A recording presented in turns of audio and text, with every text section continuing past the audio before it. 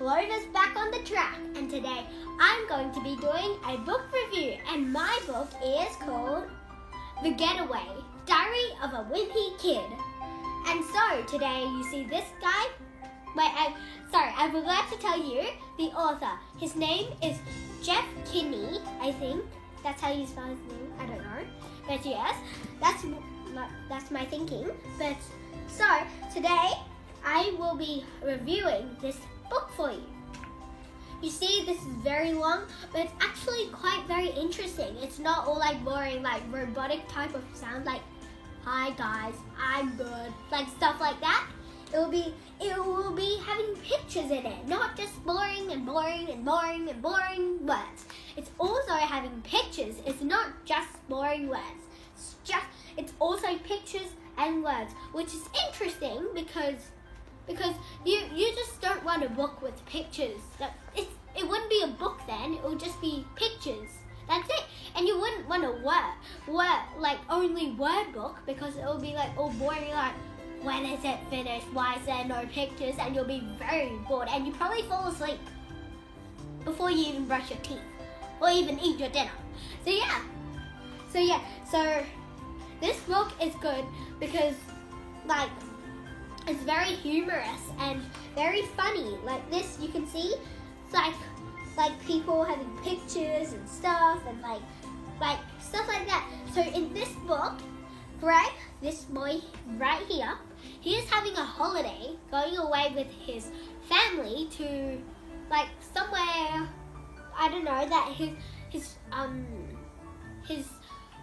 parents have gone to before. For example, it's far away, so they have to go on a plane and stuff like that, which is very exciting because people don't usually go on planes that much. See, you can see that.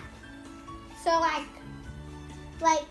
see, most of the time in this book, Greg, this guy, is not smiling.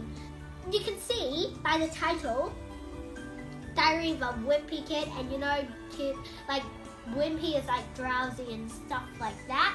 So you can basically always see a frown on his face, which is very interesting because this title is quite rare, because I would never have thought of a title like this. It's very interesting. And this book is also very well detailed.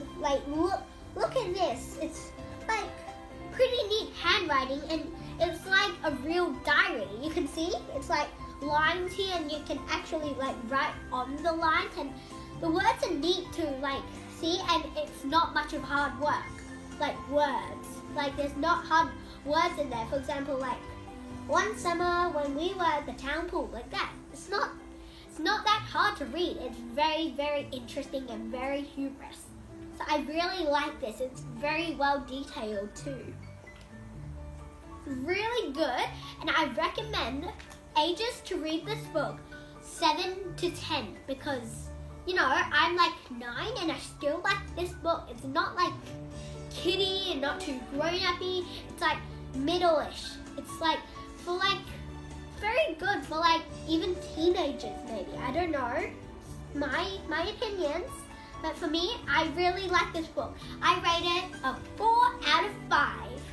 What it could have done better was maybe it could be colored in, or the pictures could be colored in and maybe even more detailed or something.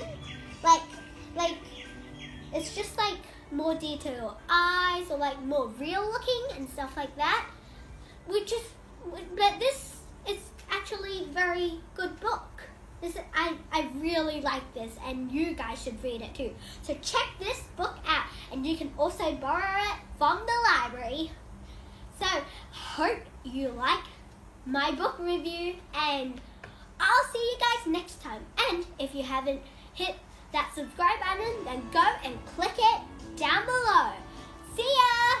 Bye! See you next time! Whoosh!